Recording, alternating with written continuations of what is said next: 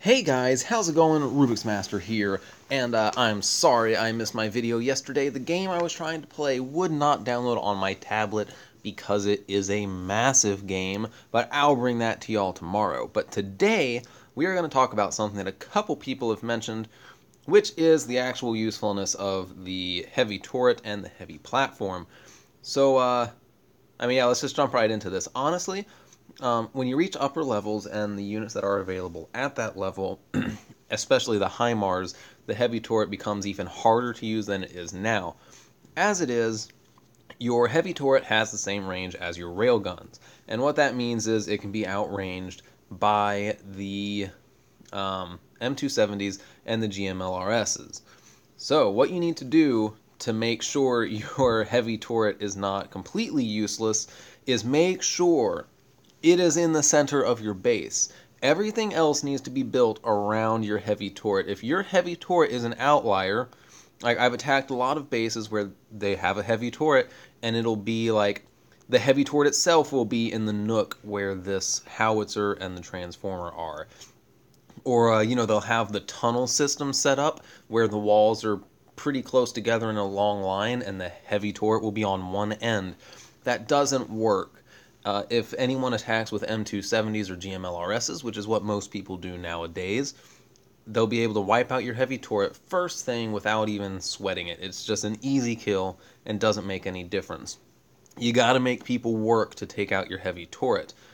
Something else, the heavy turret, really when you think of your heavy turret's philosophy, it fulfills really two purposes. One is the really obvious one.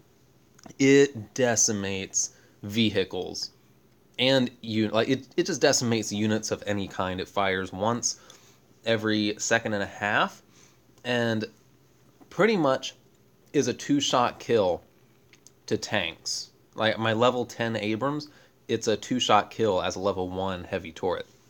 So pretty brutal. So you definitely want to be taking this turret out really, really quickly. If you are trying to blitz a base and you get in range of this heavy turret, it has way too much health for you to take out or to be taken out by your enemies attacking you. So again, that goes into your base design. When you integrate your heavy turret into your base, you want to have it where if anyone is attacking your heavy turret, they're also getting attacked by other things. Because let's take my base, for example. You have a howitzer, a peacemaker mortar, and a bunch of machine gun turrets. That's all my damage from other things.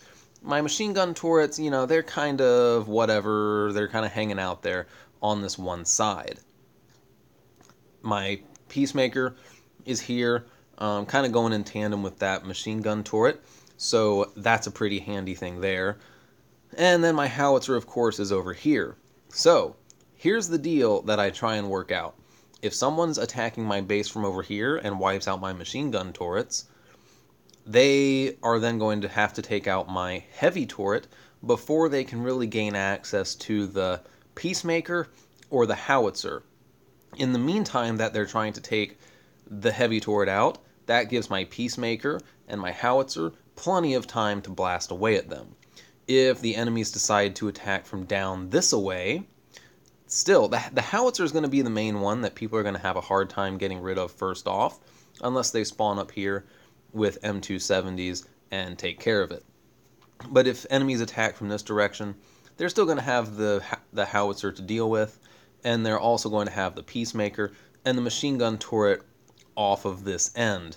The other machine gun turrets, I've thought about moving them a little bit closer in, so that they can give a little bit better coverage, because I do have a little bit of a weak spot around right here. But the basic concept is you want lots and lots of overlap on your heavy turret, because your heavy turret is basically a massive barricade between the two sides of my base. If an enemy gets within range of my heavy turret, unless they're dealing some major damage, they're not going to be able to take it out before it just puts a huge dent in their forces. It's not going to happen. Now, kind of an unforeseen thing with this heavy turret, because we didn't really get a whole lot of details before it came out, but it can target air units, to include air support. So, my base still gets wrecked by high levels using Raptors. However, those Raptors almost always die because of my heavy turret. So, at the very least, this heavy turret is a deterrent against people attacking you and using the aforementioned Raptors, because when those Raptors get destroyed, just super, super expensive repairs. So really, that's the gist of it. That's the gist of my base defense, my philosophy behind the heavy turret. It's got to be at the center of your base, especially with the level I am and the levels I'm going into. People are going to be using GMLRSs. They're already using M270s, so you have to make them work for it. I don't even use railguns anymore. They really hold no benefit. They're too easy of a target. They'd have to be paired with a machine gun turret to be really useful. And there's no really good way to position a machine gun turret railgun combo in a base. So right now, I think railguns are basically just useless. So the shortest range turret I have in my base right now is the heavy cannon. Now, there is a little caveat to the heavy cannon, which is that it does have a minimum range,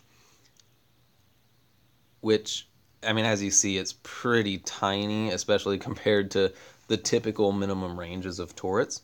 But if you have little dashing units, you can get in there. And, I mean, good luck. You can try it. But if you're a rush tactic kind of person, that's going to be your only bet. But I'm still betting it's going to end up really, really badly for you. But yeah, put your heavy turret in the middle of your base.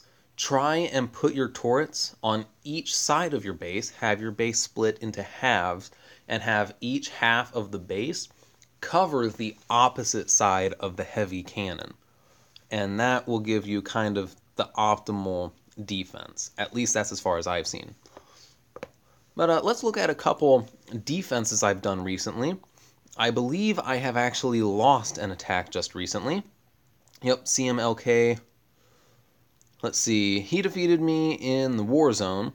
I'm not too worried about Warzone attacks, because with the FOBs, the reinforcement FOBs, it can be a little bit hard to really predict how people are going to attack.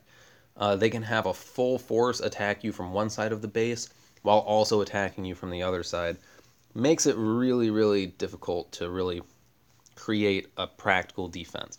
But let's look and see what this level 64 guy did to beat me, and let's hope I at least cost him a lot of oil and repairs.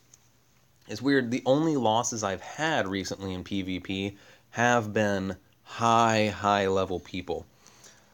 There we go, GMLRSs and M270s. I'm guessing he's only using Abrams and M270s because he hasn't built up enough resources. There you go. So he brought his Raptors in and took out my heavy turret and my airfield, but not... He lost all his air support. That's an expensive repair. So right there from the get-go, I cost him a lot. A very, very, very lot. And he's also losing a good bit of his DPS. It always cracks me up a little bit how people seem to like buy their way to high levels, and then they don't have good strategies developed to actually do good attacks. This guy's beating me. How did he beat me at this rate? Well, 3 level 6 Merkavas, those level 6 Merkavas can really take a beating, especially since all I have blasting them is Howitzer and 2 machine gun turrets. So yeah, he's gonna beat me, but only just. He probably could have pulled out a more thorough victory if he would have been a little more careful when he placed his units initially and didn't lose a lot of his DPS. Alright, so let's pull up another one. Let's see if there's a one that looks good that I can... level 61.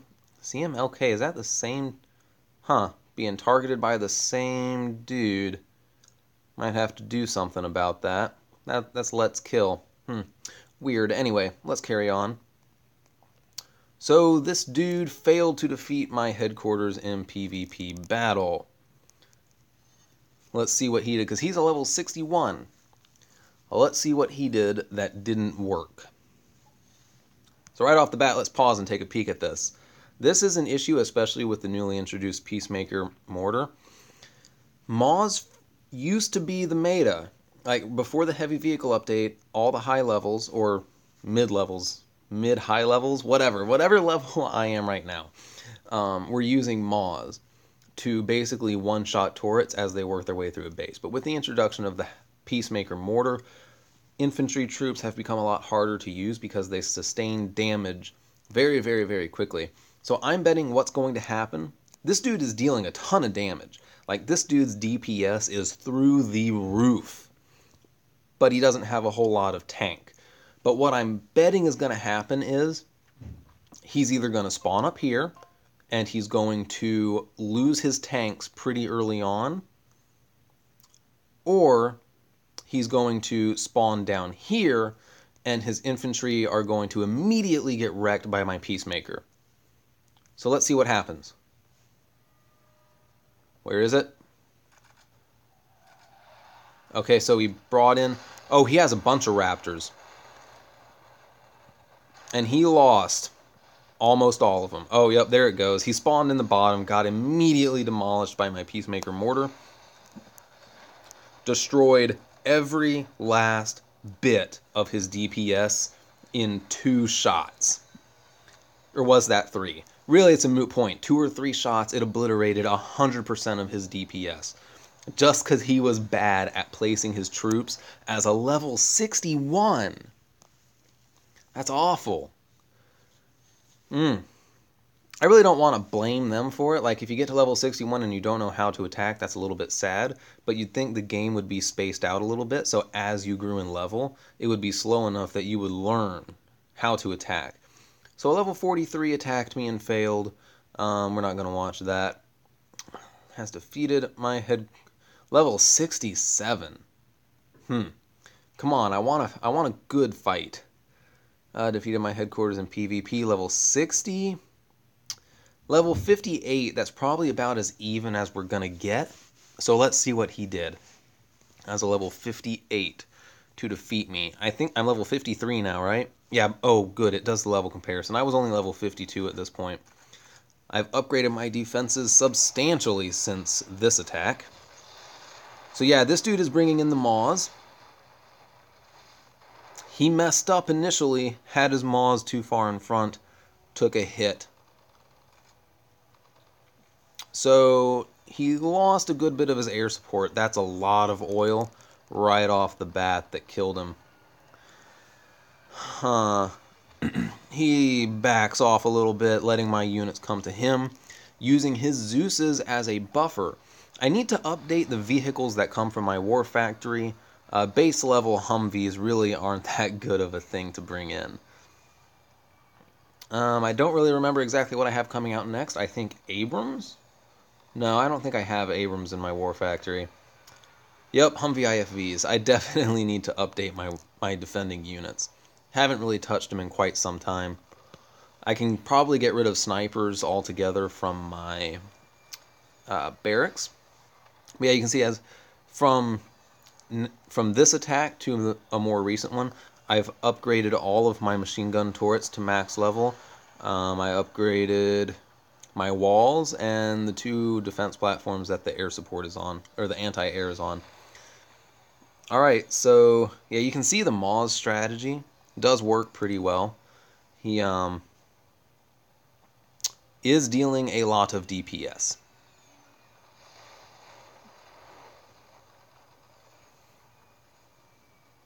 So yeah, he did a good distraction with the Merkavas, but he kind of wandered in range of my machine gun turrets. That howitzer is a tricky one to get rid of. Honestly, at this point, my landmines make it a little bit difficult, but I probably, with his platoon, I would have walked around the outside. and come through the gap in my landmines right here, broken out one wall to make sure my units followed a straight line, and then come through the base, so I didn't have to try and work my way around that nook. He did beat me in the long run, but it cost him dearly. So he has his Maws troops in front of his tanks, which didn't hurt him, but it could have. You always want to make sure, even though the Merkavas have long range compared to other units that might be paired with your Merkavas, you'll want to make sure to manually control your Merkavas so they go in front of your units. Especially with Maws, you don't want to lose that DPS. If you lose your Maws, all hope is lost. Nothing like bad grammar to mess up a little quote there. But anyway, hope you guys enjoyed this. Hope this shows you how to place your heavy turret a little bit better. As I said, really what I find my heavy turret used most for is anti-air and costing people a lot of oil and repairs for their Raptors. Because that's really the only thing it's done. If someone's going to lose my base, to lose against my base, they will probably lose before they get to the heavy turret. And if they win, they probably take out the heavy turret with their air support. That's typically how it goes. But to get the most psychological warfare out of your heavy turret, do what I told you. Middle of the base, turrets on either side, and turrets on the bottom, overlap and defend the top. Turrets on the top, overlap and defend the bottom. But I hope this answers y'all's questions. If you have any dope strategies that you use to set up your base defense with your heavy turret, please let us know. And until next time, y'all have an awesome day.